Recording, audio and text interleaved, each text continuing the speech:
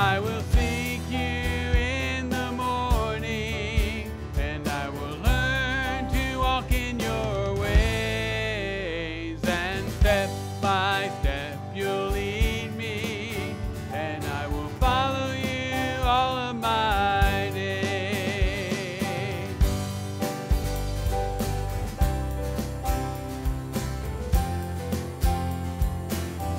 Lift him up. God, you are my God, and I will ever praise you. God, you are my God, and I will ever praise you.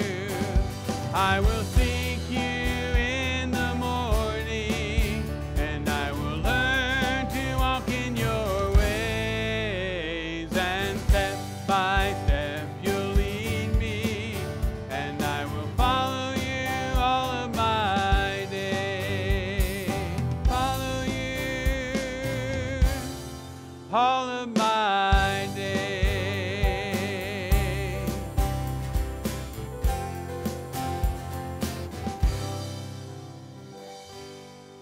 Amen. Let's pray together. Dear Heavenly Father, we thank you for tonight. We thank you that we can come into your house and worship you, and I pray that you'd help us to be able to do that tonight. Be with us as we open your word and help it to touch our hearts tonight. We ask it in Jesus' name. Amen.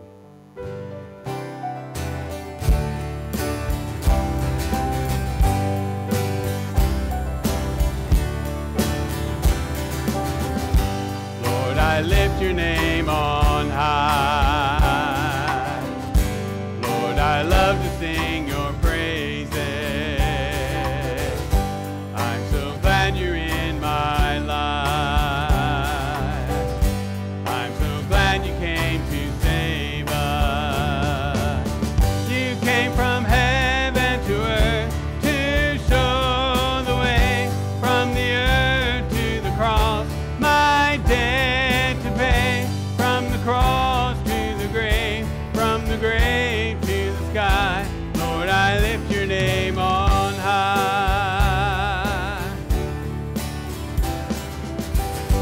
Lord, I lift your name on high. Lord, I love to sing your praises. I'm so glad you're in my life. I'm so glad you came to save us. You came from heaven to earth to show the way, from the earth to the cross, my debt to pay, from the cross to the grave, from the grave to the sky. Lord, I lift your name on high.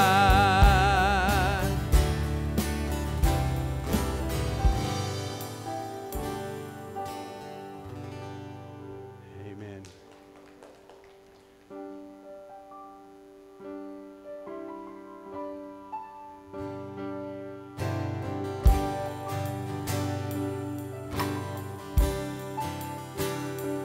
Flow to you, flow to you. Let the river of our worship flow to you. Lord, I pray in all I do. Let the river of my worship flow to you. Like trees in the valley, and for the rain, may the song of my heart rise to bless your name and flow to you, flow to you. Let my worship flow to you. Lift him up. Flow to you, flow to you. Let the rivers of my worship flow to you.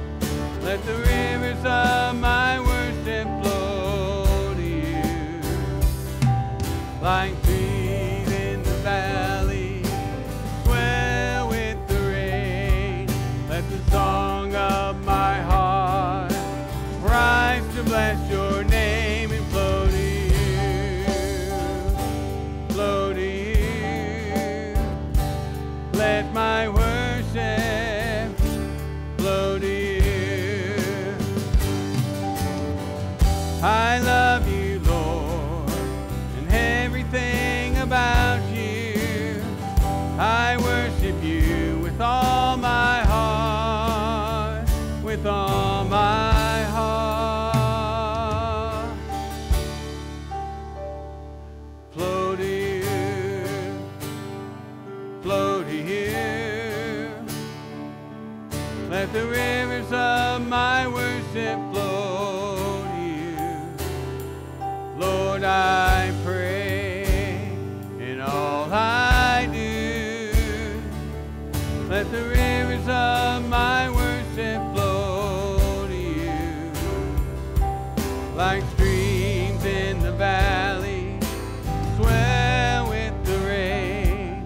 Let the song of my heart rise to bless your name and flow to you, flow to you. Let my worship flow to you, flow to you. Let my worship flow to you.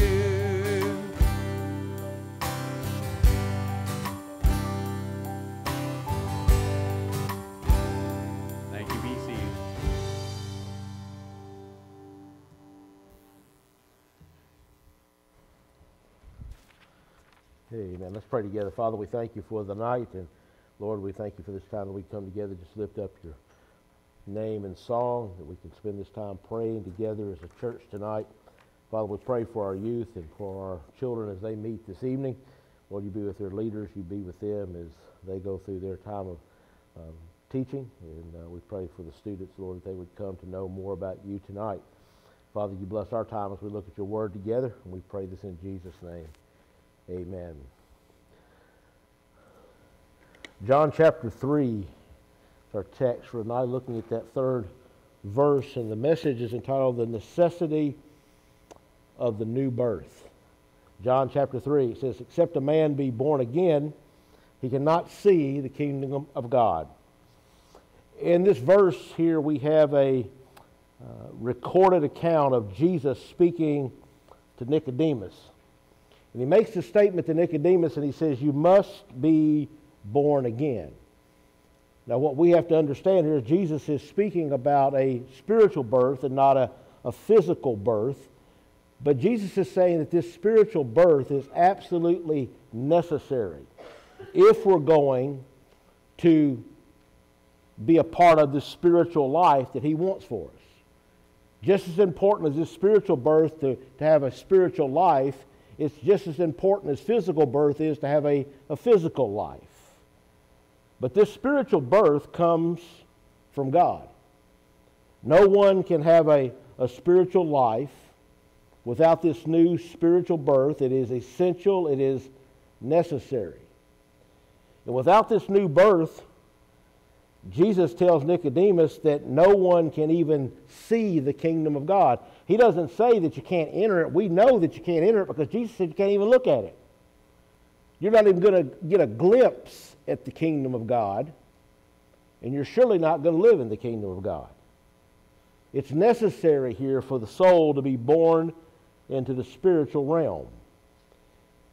There are a lot of people out there tonight that trust their morality for their salvation. They trust their education for their salvation, their cultural upbringing for their salvation, or maybe their good works and their generosity for their salvation. But when you trust in those things, Jesus is saying, you're disregarding my word. Because what Jesus tells Nicodemus here in John chapter 3 is, you must be born again, and the birth that he's talking about is not a work of any man at all. It's not a work of a man, it's a work of God. We see here in our text tonight that for some people this can sort of be a confusing text when they look at John chapter 3.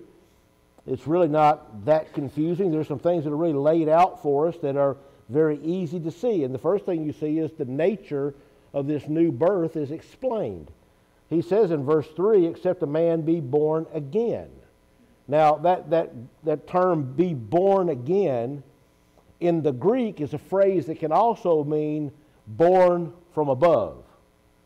And what Jesus is saying, unless a man is born from above, this man cannot see the kingdom of heaven. This man will never experience salvation. You see, it's this birth that is from God that gives a person, a man or a woman, boy or girl, gives them their spiritual life. And it comes from God, and it's a spiritual life that can only be fed into the soul by God Himself. This new birth is this divine nature that's imparted from the Father. It's received by the human heart. And we see in John chapter 6 what Jesus says. In John chapter 3, verse 6, He says, that which is born of the Spirit is spirit. And we're talking about a spiritual nature now. We're not talking about anything physical here. It's our spirit that the Lord is talking about here. And Jesus points out here that the spiritual nature of this new birth, and Nicodemus doesn't understand. Nicodemus comes to Jesus, but he comes to Jesus that he might understand something, but he really doesn't understand that Jesus was talking about a spiritual birth at all. Jesus says this is an immediate act. It's irreversible. It's an action that is carried out in the human heart. It's placed there by God, by His Holy Spirit, and everyone who believes in Christ receives this new birth. But Nicodemus' perspective here was still on earthly things. In fact, in verse 4, Nicodemus says to Jesus, how can a person be born when he is old? He cannot enter his mother's womb a second time and be born, can he? I mean, here's a legitimate question. I mean, it's not like he doesn't, you can almost see the expression on his face when you read this. He says, how can a man be born again when he is old? He can't enter into his mother's womb and be born a second time. Can he? That's what's amazing to me in this text is Nicodemus has some belief in who Jesus is. We're going to see that before we finish here tonight. But even his belief is almost seen in this statement right here because he's saying, I know I've seen you do a lot of things, and I know I've heard a lot of things about you, so can you make that possible? That he could go back into his mother's womb and be born all over again? Because he isn't with can he, with a question. But see, Nicodemus at this point can only relate to our physical birth, our natural birth, where when a human baby is born through the action and the will of a man and a woman. But this new birth that Jesus is trying to explain to him is something that can only be implemented in an action that's taken not by the will of man, but by the will of God. And this new birth is this supernatural, spiritual act that is performed by the Holy Spirit within the hearts of every man and woman once they come to a belief and put their trust in the Lord Jesus Christ. The second thing we see here is the author of the new birth here is announced. In verse 3, Jesus answered and He said to him, verily, verily, I say to thee, or truly, truly, I say to you. Jesus is saying, I'm the one that's going to cause this to happen. The Lord Jesus is the giver of spiritual life. He says here, and we see it here throughout Scripture, but in Luke 19:10, for the Son of Man came to seek and to save the lost. In other words, the world is lost. They're without a Savior. Jesus came to give us this new birth, this new spiritual life. He also said in John chapter 10, verse 10, the thief comes only to steal and kill and destroy. I have come that you may have life and have it to the full. Jesus wasn't talking about our physical life. He wasn't talking about our life here on this earth. Jesus was talking about our eternal life. He said, I have come to give you life. I've come to give you a new birth. That's what Jesus was saying. We read over in John chapter 3, verse 36, whoever believes in the Son has eternal life. Whoever believes in Jesus, this new birth is going to happen. You have eternal life. But whoever rejects the Son will not see life, for God's wrath remains on them. And again, Jesus says, if you don't have this new birth, you won't even see the kingdom of God, much less live in it. It won't happen. I was reading an article the other day that it's something that we don't like to talk about, but it's very true, and we fool ourselves a lot of times, or we just put it out of our minds. I was reading an article where they were talking about people how families react to a death in their family.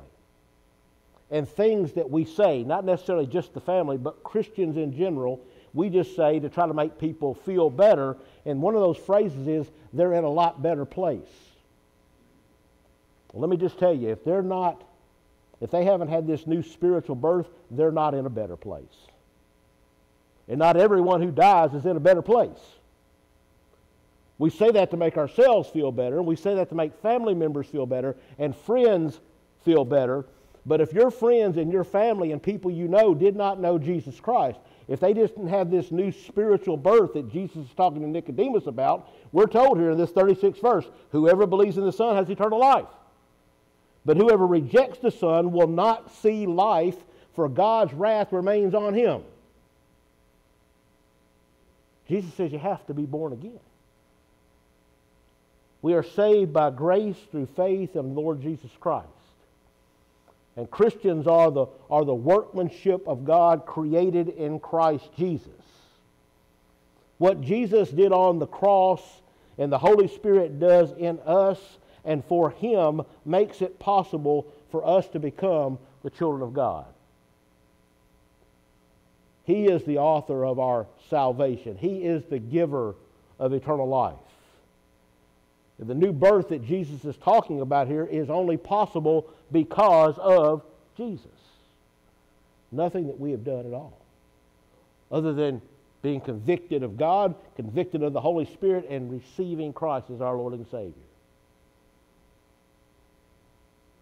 This text also tells us the possibility of the new birth is experienced. Nicodemus was an important person.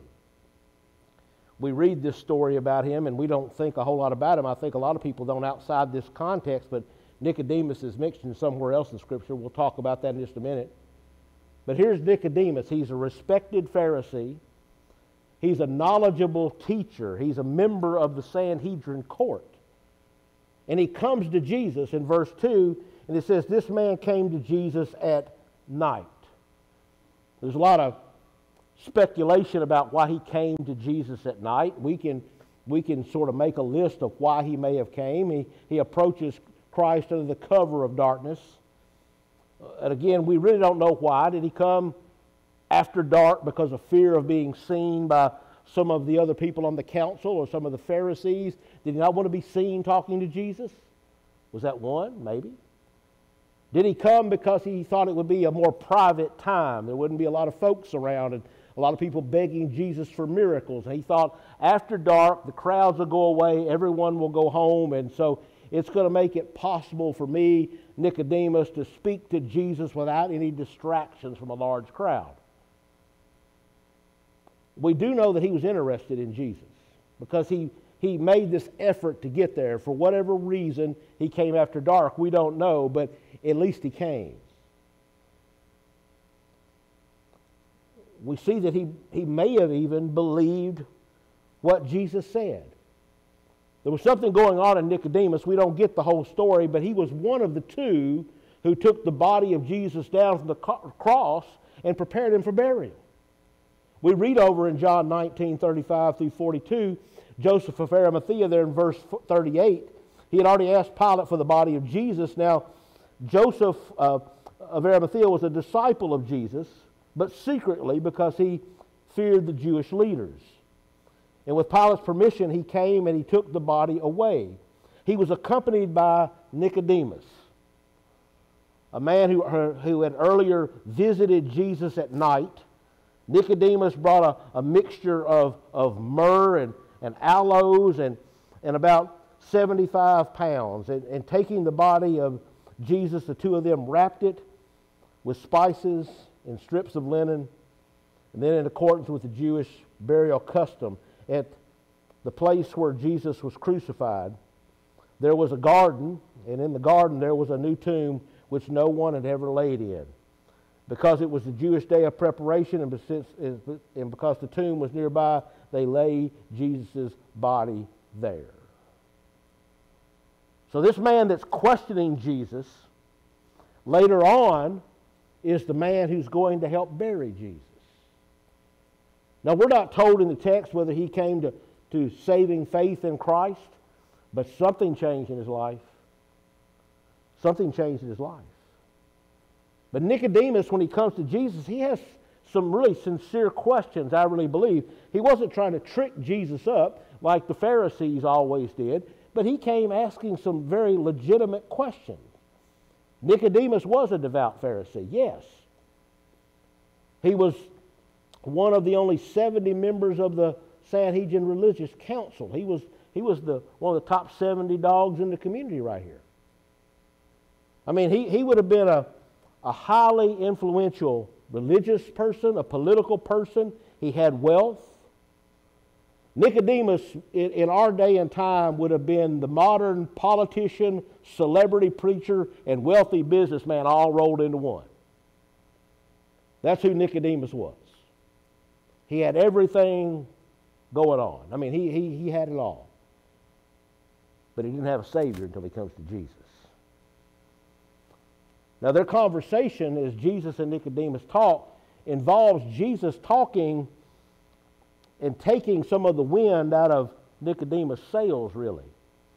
Nicodemus recognizes that Jesus' miracles and proofs of his divine mission, and yet he struggles with Jesus' description of this spiritual birth. I mean, he comes to him, he calls him rabbi. Now, we have to understand that was a courtesy, because people also called Nicodemus rabbi. So when Nicodemus first comes to Jesus, did he see him and Jesus sort of on a level playing field? I don't know. But he does come out of respect, and he starts asking him some questions. But Christ explains to Nicodemus real fast that you have to be born again, born from above. A person has to express a saving faith in Christ in order to be saved. That's what he's telling Nicodemus. And then Jesus sort of teases Nicodemus a little bit here when you read this text, because he he calls him teacher of Israel. Like, teacher of Israel, you ought to know these things. You are the politically strong person. You're the religious, one of the top 70 guys. You know, that's you. You're wealthy. You're a man who claims to have all these accolades in his life. You should know these things, that you must be born again. You should know them. And Christ also points out here that those who resist this mundane idea about God will never accept the deeper spiritual things. Years ago, this has been 20 years ago, I had this ongoing conversation with this man about having to be born again. And he just couldn't get past that. He could almost believe Christ dying on the cross. He was right there with that. And he could get a grasp on the resurrection. But he just couldn't understand why you had to be born again. He couldn't get that. Wrestled with it, and he just couldn't get it. And that's what this text is telling. If you can't get that, you can't get the rest of it. This is the first part right here. You're never going to understand the deeper truths of God until you understand this simple truth that a man must be born again, must be born from above. As Nicodemus comes to Jesus, you notice here in the text right away, Jesus doesn't even really let him get his first statement out, his first question out.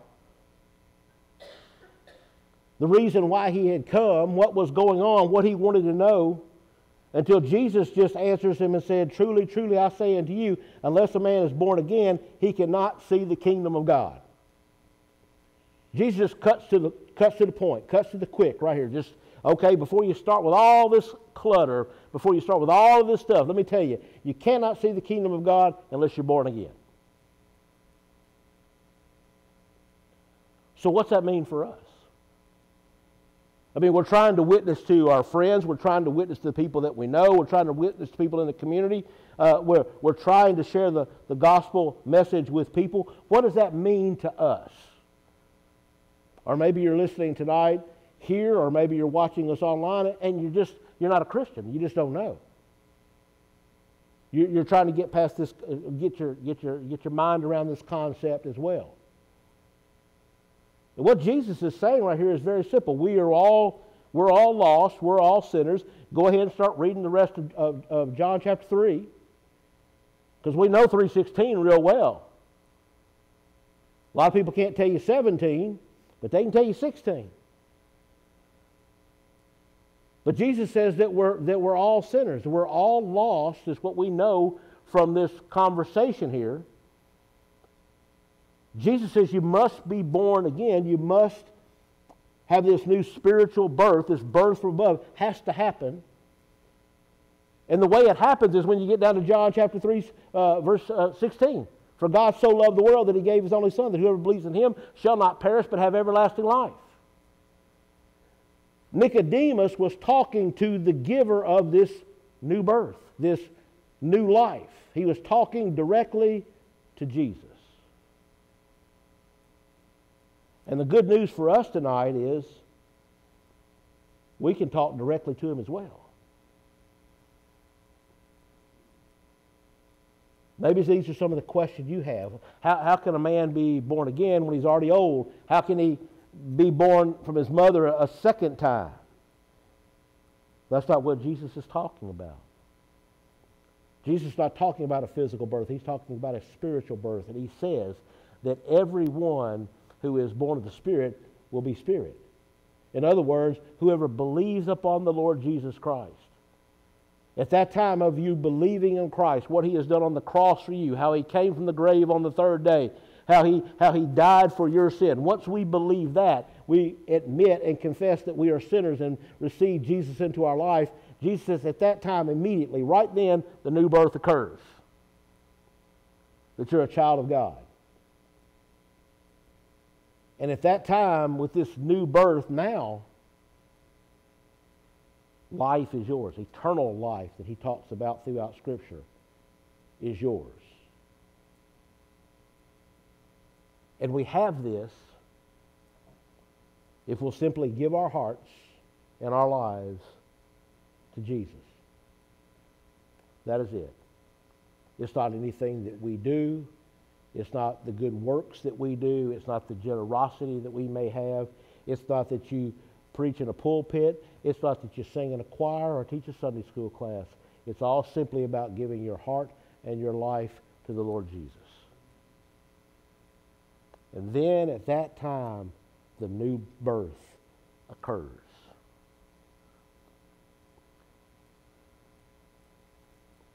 Let's pray. Lord, we thank You tonight for Your gift, the gift of salvation. And that gift of salvation comes only through Your Son, the Lord Jesus Christ. And Father, we thank You and we praise Him tonight for His death on the cross, for His victory over the grave, and the precious gift that He gives to each and every one who would call upon the name of the Lord Jesus to be saved. Father, tonight we thank You for the new birth and what it means in our lives as believers tonight.